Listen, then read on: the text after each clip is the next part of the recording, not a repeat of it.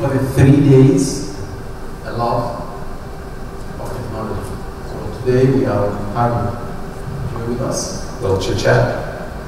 We are going to touch one very hot topic, which is NFTs.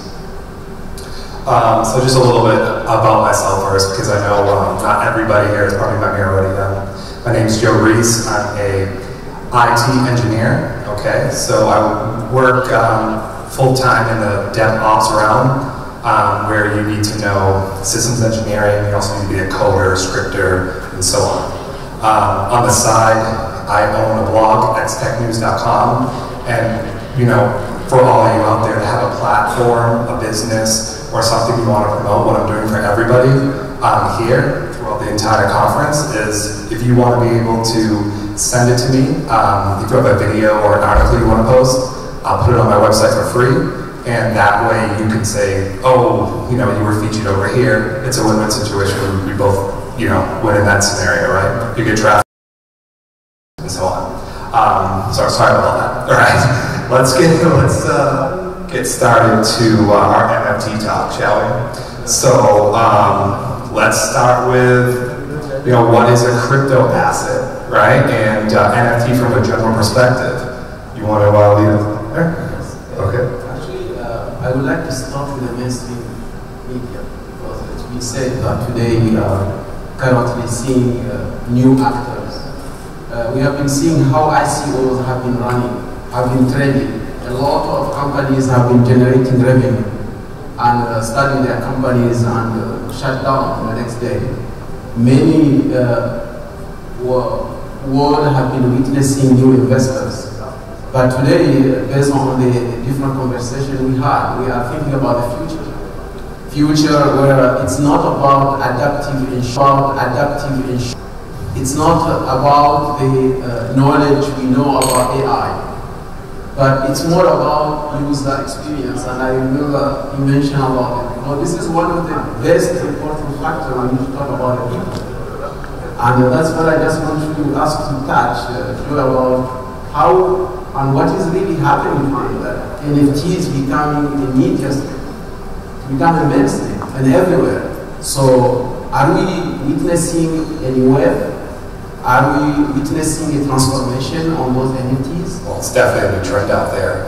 But first, for people that don't know, it's at a very high level. Most NFTs are part of the Ethereum blockchain. And of course, there's, you know, private blockchains and hybrid things out there that, you know, a lot of stuff is constantly being built and innovated. The validation with a certificate of authority, you know, it is unique and it can't be replaced by something else. That's just not something that we really had until now, this new age world, you know? Yeah, for me, also I see a factor in the automation of the future. Future where IoTs are around us. My car, my freezer, my home, everything today we live in has been tokenized. Like my credit card has been tokenized. So it's not something new.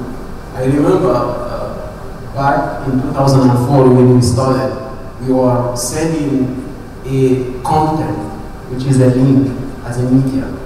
And this was having a security with it. In a way, the device receiver was not able to transfer or to transmit it. It's a Nokia phone. So the media we are seeing today as the foundation of how NFTs have been used by different people, like actors, artists. It's now creating a new dimension. So where we need to step back again and ask ourselves, what is really NFT?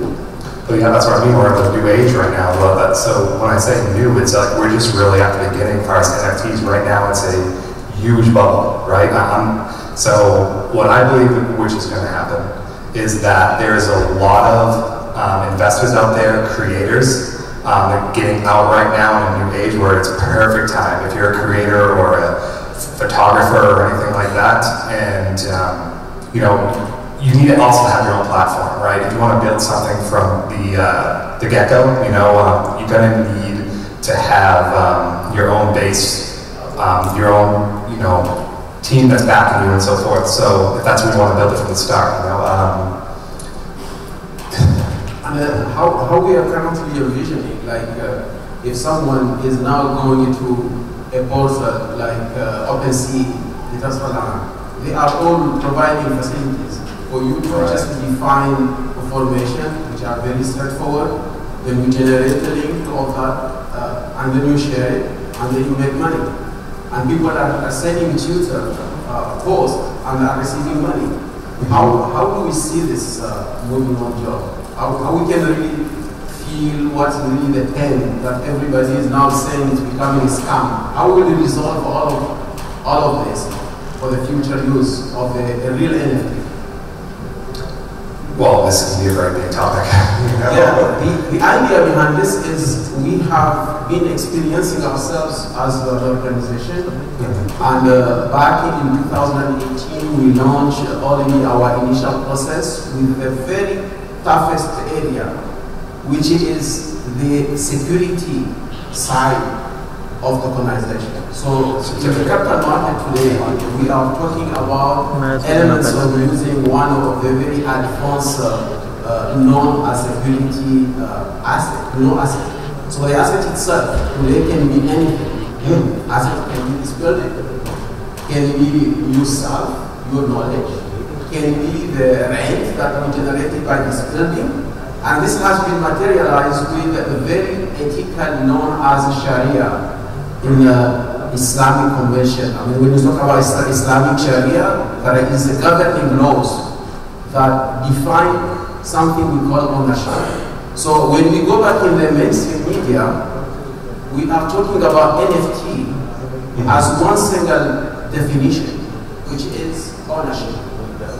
And this ownership today is not really very well done. And that's what the reason you see actors, you see so many people are coming and creating a file which has been there. YouTube has videos. You can create a YouTube video and share it with the people. So now what is the new thing that it's the benefits of adopting crypto and assets and NFT is stopping fraud by providing a certificate of authority or ownership of a specific asset. And what I kind of wanted to talk into is mostly, everybody believes that it's just a digital asset, that it's just something on the computer like art or so forth, but it's so much more. This is utilities. I wanted to share with you guys, I don't know if you heard this is relatively new in the space. I don't know if a lot of people knew, but Nike has patented a method to verify sneakers authority using an NFT system, which they call CyberKids. So they were the first ones to say, I'm going to tokenize part of my business that is not digital, but something for my business that is not digital. Exactly. This is very interesting because now you are talking about a problem of problem of authenticity, a problem of cyber, problem of piracy. So now you touch upon of Nokia, because Nokia today, and so many other brands, they are facing a lot of problems. Whatever they deliver as a brand, coming into the market, a lot of people are copying it. So how will they be able to trace it? So NFT become one of the solutions that will help them to trace it in a way that is going to be uniquely identified. So now we start from an ownership, and then we reach now a new term called the non-replicable. So it's defined as no one of a kind or many of a kind. So now if I say one of the kind, it means that the actual token itself being generated from something very unique. Right. So the use of it is linked with the owner. So the ownership and unicity. How you see today, like the different actors, an artist creating an NFT and coming into a marketplace and selling. How do you validate that this NFT is right and this person exists? Well, there's only one original and unique, whatever digital asset or non-digital asset there is, there's supposed to be only one, but obviously we're going to have bad actors, like you were just saying, that are going to say, hey, I like this little image, let me take a screenshot of it. We're going to start seeing that as the time goes by, that all these scammers and fake artists that are doing this is going to slowly go away, because we're going to have this platform that's really going to identify who really is who. There's going to be a time you know, well, it's already happened. There's going to be a time where we can, you know, see what kind of stuff you did. If you were like interested on a certain art or something, if you were an art collector, or you know, we can start NFTing famous paintings or so forth. We can now look, by not Googling your name, we can start looking at Googling, you know, your wallet and see everything you've really been into or what kind of stuff. Yeah. It's just so much to go into. Where is the painting? If I buy it now, online, where is it? In the room. Where is it? Okay, this is the question number one. Okay. Question number two, how I know that you are an artist?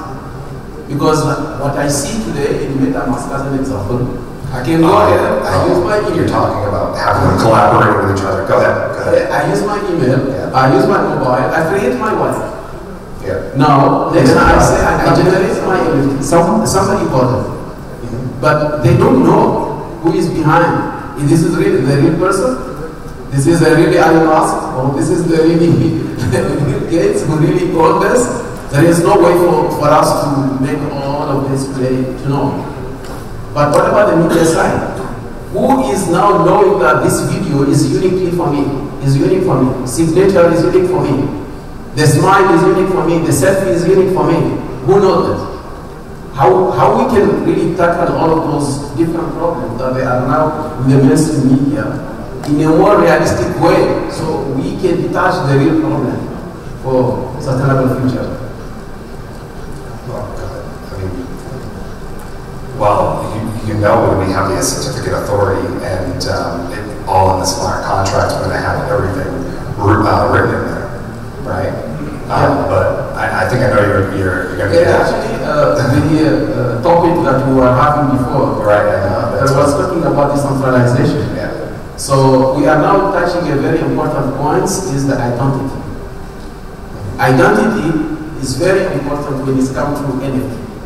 Because you cannot trust that an NFT that been generated is the owner of it is really very authentic. There should be another third party who will have a procedure.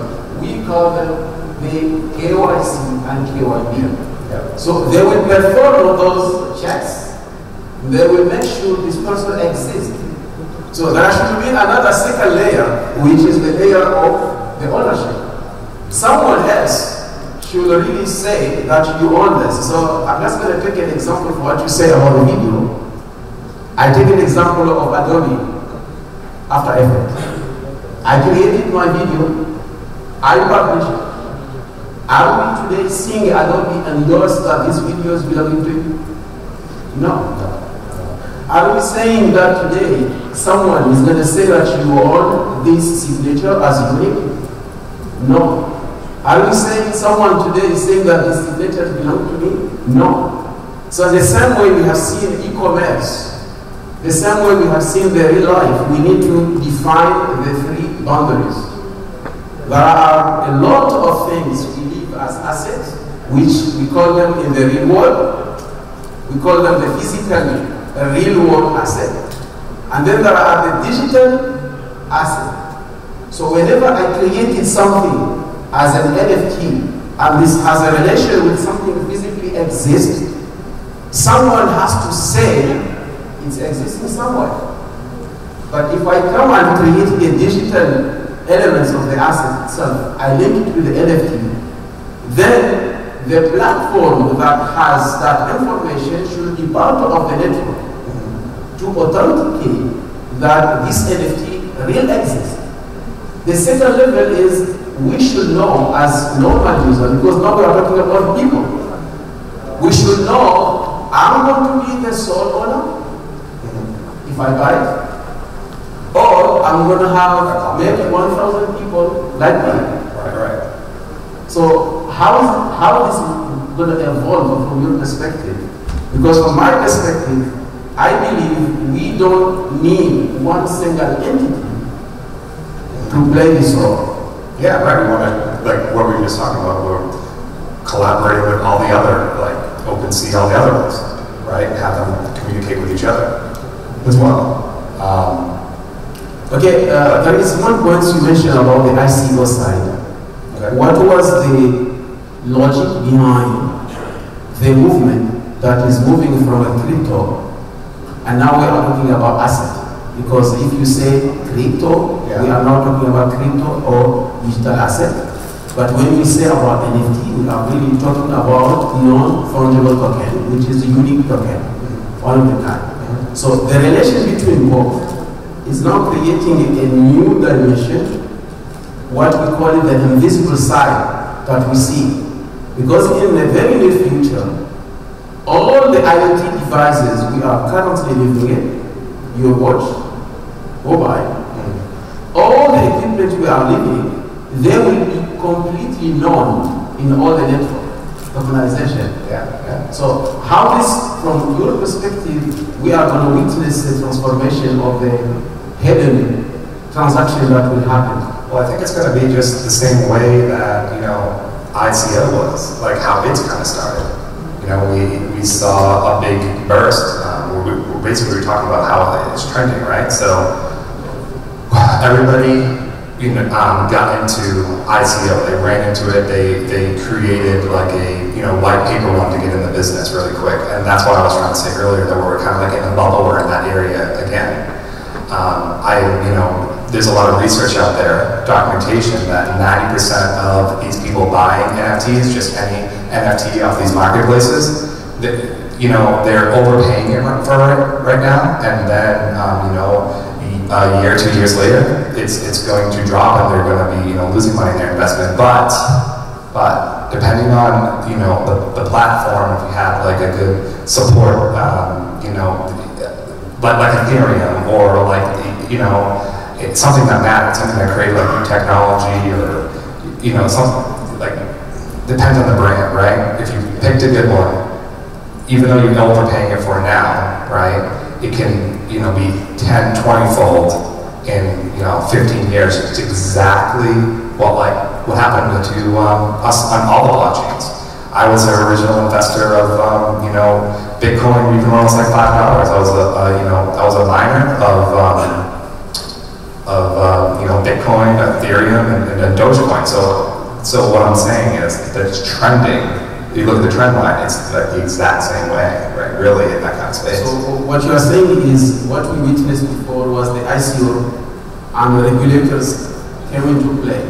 They start regulating ICO, and now we are witnessing a new wave, which the asset side. So NFTs have been creating a bubble. So artists, they jump in. And now they are now also bouncing back. So we are living in a new wave, which is the other side of asset. So we are going to witness another level of the policies and procedure that will witness this. As an example, I'm just going to take a break from this. Yeah. Okay. Oh, you want okay. Okay. What I'm going to say is, what we mentioned about this in specific, there are platforms today that they are called the decentralized wallet platform. And now the future is now moving into a relation between crypto asset and NFTs. So now, from your perspective, in your experience as a blogger, okay, how do you see the public responding to what is really happening? Because what you said is about the ICO, but now for the NFT is a new way. Well, yeah, people can start now using, or if rather you go to download stock images and so forth, you can actually prove it's authentic. And when you have an NFT, you have pretty much the copyright. We're actually authenticating that this really is real and not something fake. So in the media space, we're gonna start seeing more things be real, and actually real, and we can say like what's pirated or not. So. What I wanted to get into, I just wanted to get all your thoughts. So, there's a lot of things happening in the market right now where, big time ball players, like let's talk about like Tom Brady and Rob Gronkowski, for instance. They're NFTing moments of their professional football career, like when Rob Gronkowski scored a touchdown in the Super Bowl. he's made millions and millions of dollars. And that's what I'm trying to talk about. As long as you have a platform or something like that, don't just buy any Joe Smo NTF. That's what I'm trying to tell you. Because that's the 97% I'm talking about is going to feel. Okay? You know, so at Tom Brady, he created a company called Autograph.io, and he has all professional sport players like Tony Hawk's himself, right? He's bringing on board, and they're basically creating it. So we're going to make baseball cards, football cards, things of the past. This is going to be the new way of trading. You know, people like, you know, Magic the Gathering or Pokemon cards, that's a hit now too. That's happening, that's real life. And you mentioned something also very interesting about the royalty side. So now imagine I am an owner of an album, and I want everybody, after I pass away, my children to earn. We have seen this with Michael Jackson. So he's making money more than when he was alive. Oh yeah. So now, how this NFT will be able to overcome such kind of problems? The same way we are now talking about copyright, talking about trademark, are going to vanish. So companies who are currently working to protect trademarks, working on all of this are going to disappear. And now we are not talking about personalized medication, okay? Personalized healthcare. Yep. Everything will be personalized. How you see is also in this side of royalty. I like that question. Okay, so, you know, in the past, you know, still present, you know, we're doing a lot of things by, you know, paper contracts. There's going to come, you know, a time when we're always moving digital. We always want faster, next, you know, how can we really just see this, you know, like I was trying to say in one of my other talks on the other, you know, in the Internet 2.0 is blockchain. Like you can think about any data structure, for instance, that in blockchain, it is one where it's a block of transactions linked in a chain with another block of transactions is really just a database. And now we're going to have all these tools where we're going to be able to go right in there and see what this person did and it's all going to be, you know, linked. So. Okay, well, let's go back to that. Go ahead. For me, what I also see in the same space, I see a similar case for one of the platforms that we are having in the company called Chain. What we have done, we created a multi-layers where we have institutions that everyone is playing a specific role. So an institution will make a validation of the identity, we call it the KYC and KYB, we do the background check. So if you are an issuer, an owner of an NFT today in the real world, someone should say yes, you own it. Right. So the second level, when you are an investor, you want to really buy that NFT, you will come into the platform, we do some kind of background check as well. So we do the KYC for you as a consumer. Or as an organization, we do the KYB. And we manage also something called the liveness. Because you may be a robot, you may be a not human. So what we do, we make liveness check on you. You are really human digitally. Whenever we perform this, we don't take the decision on the platform itself. Right. The decision is taken by someone who is authorized as a compliance officer. So the guy who will say, yes, this person is really very clean and whitelisted. So now you see, we authenticate the side of the identity. Right. We authenticate the NFT. So the transaction is automated.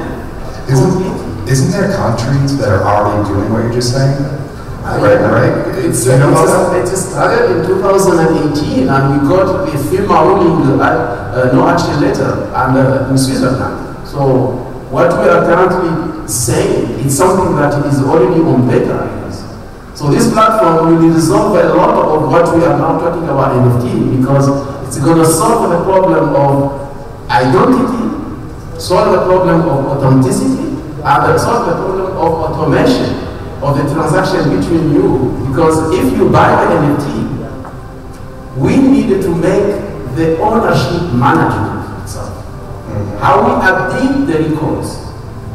So all of these now are happening on a bubble, but this bubble is going to vanish the same way we see the ICO has vanished.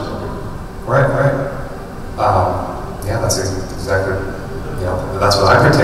So the second part, which we would like to also convey to the audience, is more about the future.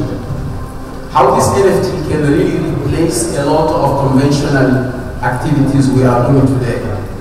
What we believe that the relation between NFT and crypto, talking about crypto asset and the NFT, is a second or a third wave.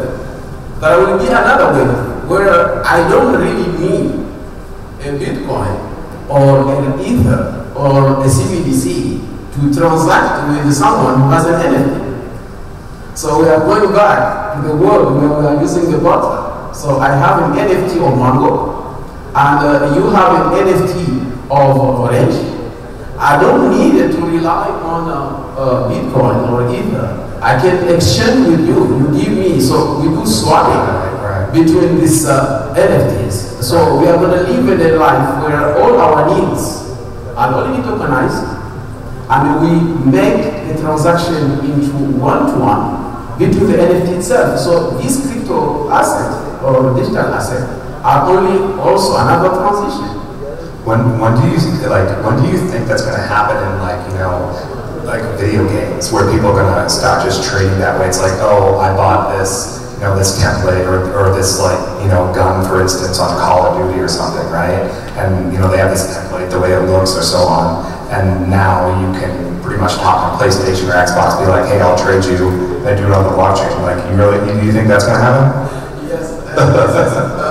This is what we love, you know, because I heard in the other room, someone was talking about blockchain for something called sukuk, which is similar to the normal asset in security side, in the capital market. But there is something very key here. How will we be able to make swapping, meaning I can use the NFT itself to pay. So how it's going to happen? We do something called splitting process. So it means if I have an NFT with $1 million US value, and I am targeting customers who are really more into a ticket size of 100, I can take this NFT because it's a non-fungible. Then I will cut it into 10, 20, 30 parts. Then I take a partial part of it, and then I list it or I use it to shop. So this is also another level of making it, the NFT itself, useful in payments. It's not only just for the selling or buying. No, it can also be used for payments because of splitting mechanism is there. So all the level, the sub-level of the crypto value that you are having today, it's going to also happen on the NFT as well. And this has been done on the platform I'm talking about that we have done. So this platform is going to be released and it's going to be available within our marketplace, which is Register. And it's also going to be operating from Switzerland because we already have the action letter. And the reason I'm mentioning about all of these points is because we are talking about the safetyness of NFTs. In order for us to build the safetyness, we needed to involve the institutions that they are today regulated. Our colleague on the decentralization mentioned that in India, as an example, you cannot talk about centralization. You can talk about decentralization, but in a more localized way, because all actors are having the power of voting. And this is exactly what's really going to happen, and this is what is really being done within our platform to resolve the issue of security and safeness of NFTs.